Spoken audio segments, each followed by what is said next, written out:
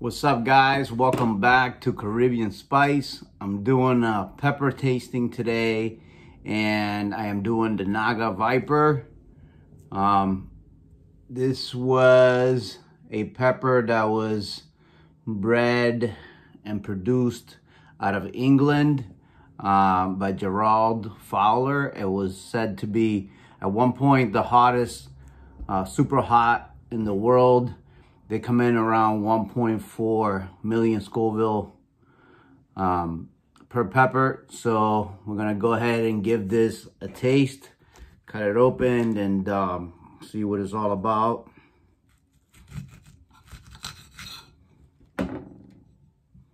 Decent amount of seeds. You can see that we already got some oil there on the plate.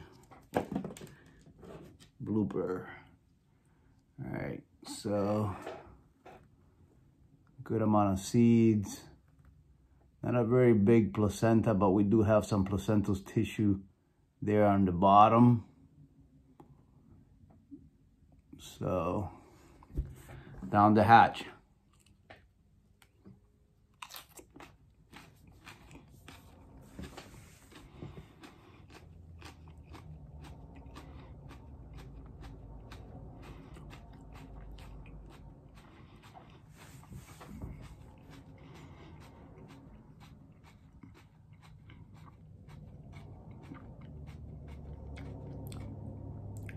So right off the bat, not a real screamer of a pepper.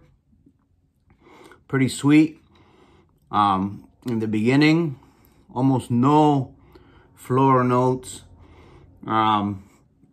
which is a little worrisome because usually these kinds of peppers, when they start sweet like this, they build up a lot more heat and they continue getting hotter for quite a while, but not a real hot pepper in the beginning. I could feel as the juice is starting to go down my throat that is definitely building up the heat.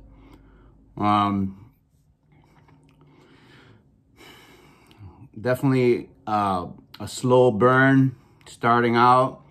First, I have a little bit in the front of my mouth and my tongue. Some in the back of the throat, starting to get hotter now. But overall, very good tasting. Sweet, like I said, a sweet taste in the beginning. And not a crazy upfront burn like some of the, Carolina Reapers and some of these really hot peppers that are right off the bat. You get quite a bit of floral and a real hard burn right in the beginning. We're still building at this point. Starting to get it down here, and I can feel that I'm getting warmer, so definitely raising the temperature. Overall, I don't have a real high tolerance compared to other people. I just started eating super hots, and I've been doing tincture almost every day, eating a few pods a day of, 300 to 500 Scoville per pepper, trying to build my tolerance. But overall, for me, on a 1 to 10 scale, I said this pepper is probably like a 5 or a 6. Pretty hot, definitely. I've definitely tasted hotter, but I've not eaten a whole pepper hotter than it. This is kind of like where I'm at with the beginning of what trying super hots. I'm kind of doing smaller pods. That was also not a real big pod, so of course it's not going to be as hot. If you get a big pod with the same amount of heat, the bigger pod is always going to be hotter because you got more capsaicin in that pod usually. If it's the same amount of hotness, but one's bigger than the other, the bigger pod is going to get you. worse. You're going to feel like it's a lot hotter. So for that reason, I've been doing smaller pods. It's not a big Naga Viper. It's actually a pretty small representation of that particular variety.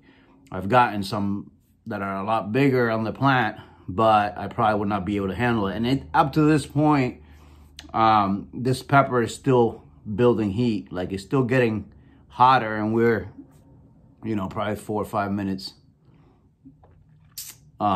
into the video. So thank you for watching, guys. I really appreciate it. I'm gonna be doing pepper reviews all the time on this channel.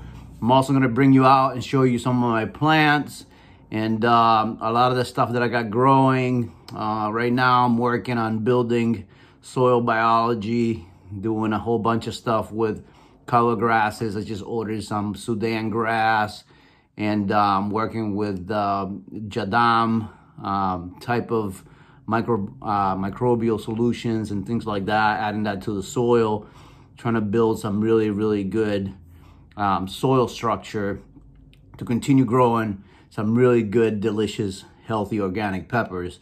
If you guys are interested in seeds, remember, check out our Etsy store. I will provide a link below, and you can get any of our peppers that we have offerings of seeds for. Again, thank you for watching, and I'll see you really soon on the next one.